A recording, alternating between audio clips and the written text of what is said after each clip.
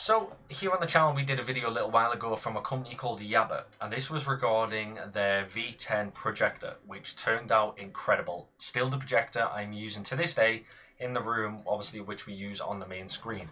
And I'm still yet to have zero issues with it. It's still an absolutely phenomenal projector.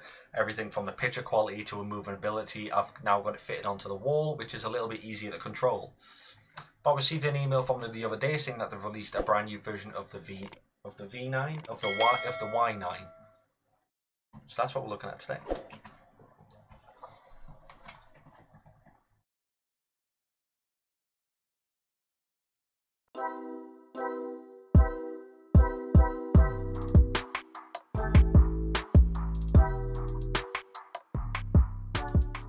So, as we said in the intro, we are now taking a look at the YABER Entertainment Projector. This is the Pro 9 1080p projector, and this is one YABER, one cinema.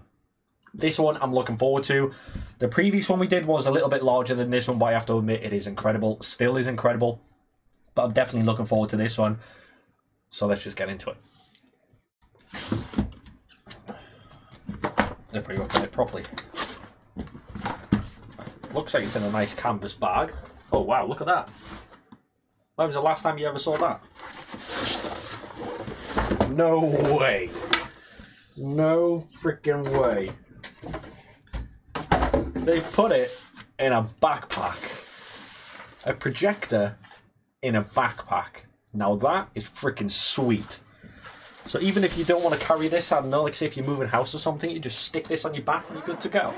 Alright, let's get this opened up and see what we've got. So, first of all, I don't know what that is. Just going to get everything out and then we'll work it out as we go along. Get the projector out itself. We've got some documentation, we've got the remote. A nice chunky user manual. And that's pretty much all we get in the bag. So they've actually organised the bag pretty nice. We've got the little space there, as well as in here for the user manual. And then you've got your projector as well as your cables. So I'm going to get this all sorted and I'll be back in a second. So, first of all, what we're going to do is start off with a little thing. So we do have a little basic remote here, on-off switch. We've got mute, settings, modes, systems. We've got basic directional pad, OK, as well as some back buttons and home buttons. So pretty generic remote. Takes AA batteries, little pencil one, so that's not an issue. We also get a power cable here. So this is a double pin power cable. This is the sort of stuff you'll see on like consoles and smaller appliances, which is pretty cool. So if you've got like, say, a long way for this to go, obviously that's definitely something you would have to invest in. We do have our, I believe this is audio cable to your 3-pin audios, depending what type of system you're using. You do have your technical yellow, red and white cable to 3.5mm jack, which is quite handy. And as always, they do supply you with dual HDMI cable, which is also good to see. Now, they did put this in the bag. This is like a silver grey cloth. I'm not 100% sure if this is meant to be a projector sheet. I don't know about that, so that's something I'm going to have to leave for now because I'm not 100% sure. But we do get quite a large entertainment manual here. We do get a little card here from them. So this is pretty much telling us about our 24-month warranty. So you are covered for up to 2 years, which is quite cool.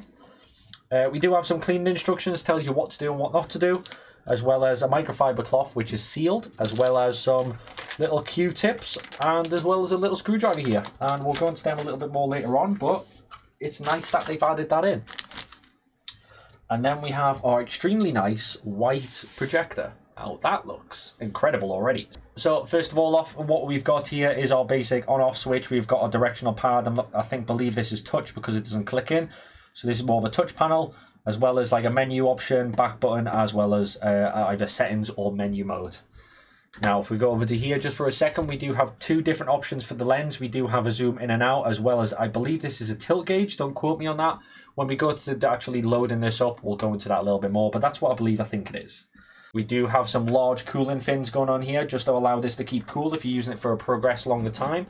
As well as on the other side, we do have our filter grill, which can just be removed. So our filter grill can just be removed like that. As we can see, we've just got a little polished filter going on there, so this can just be blown out. Obviously, just be careful. It does give you a little disclaimer on the side, which is a reminder, disabling and clean the dust-proof net every 2 to 3 months for a better use experience. Obviously, the more you clean it, the less your fans are going to be working, the less hotter it's going to get, etc. Now on the back here we do have our power supply, we do have our infrared sensor, we do have our headphone jack, as well as the AV jack for the, I believe for the audio signal. We have 2 HDMI and also 2 USB, which is quite cool. And don't quote me, but I believe this might be the speaker, which is sat to the rear, so you don't have to worry about it being projection. Now, we do have a little screw port in the center here. This is going to be for cleaning purposes, obviously using the Q-tips and the screwdriver that comes applied, which is quite cool. Now, just before getting to everything else, I just want to go through some of the mounting methods with this. Now, this is pretty cool because with the previous one, I used a X-shaped mounting hardware, which goes on the side. But when I first looked at this, I thought, oh, I'm not going to be able to use it.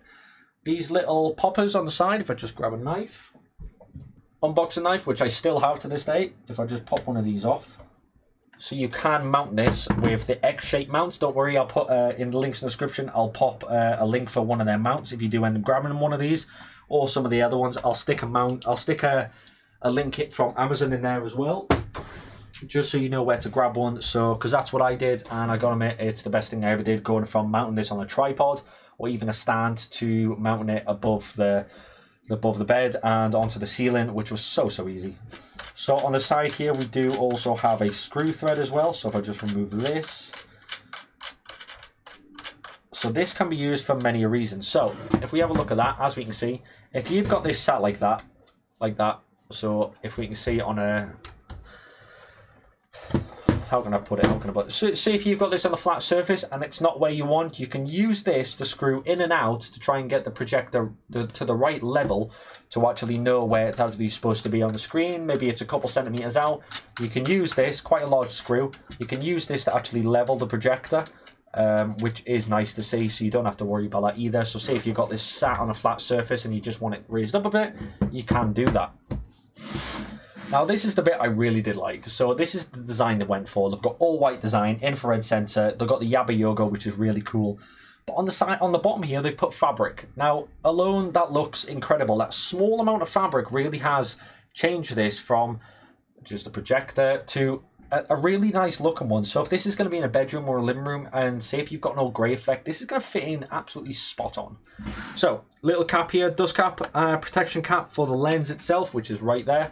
And like I said before, the top wheel does allow this to screw in and out, which is quite a large distance. So you're not going to have to worry too much about where this is going to be or going to go. That does go in quite far there, which is quite cool. I can't really show you from here, but the other one does apply for pan and tilt. So that's one thing that we need to think about. But I have to admit, already this is absolutely incredible.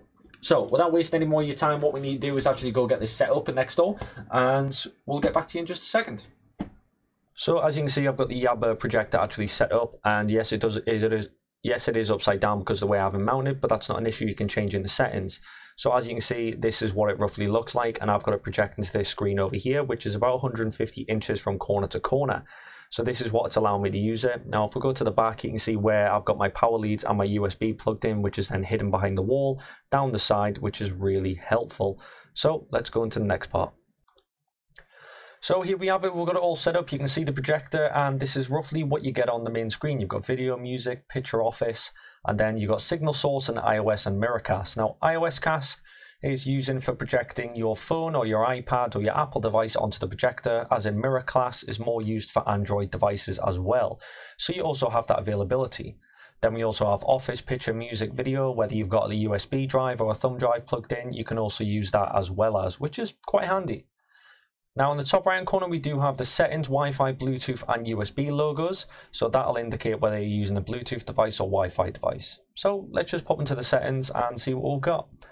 So we do have Wi-Fi settings off, so you can connect this via Wi-Fi. As you can see, when I click on it, it's just going to start scanning for devices. So you can connect this, especially for automatic updates. We have Bluetooth, so if you want to connect this to a Bluetooth device like speakers, and you can use that, you can utilize this feature as well as.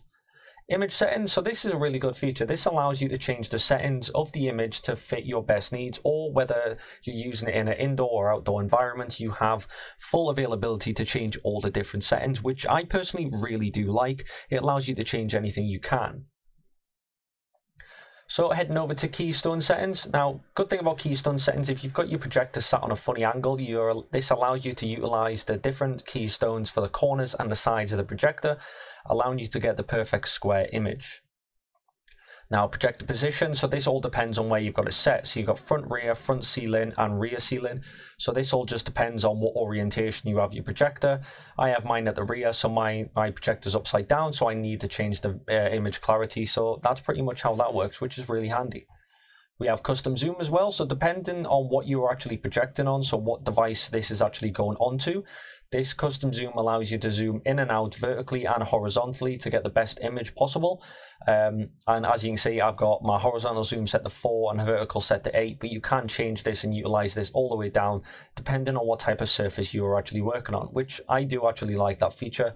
It really does help. You have scaling, obviously we are using custom zoom. So we have system upgrade as well. So if you are connected to Wi-Fi, you can actually upgrade the system online, or you can do local update via a USB thumbnail as well, which you can get through their website, which is quite handy. Factory reset and also language. So you can set this to any language you want, even your actual language, and you are pretty much set to go. So what we're going to do is I'm going to go over to video and we're going to try and find a movie and we'll go from there.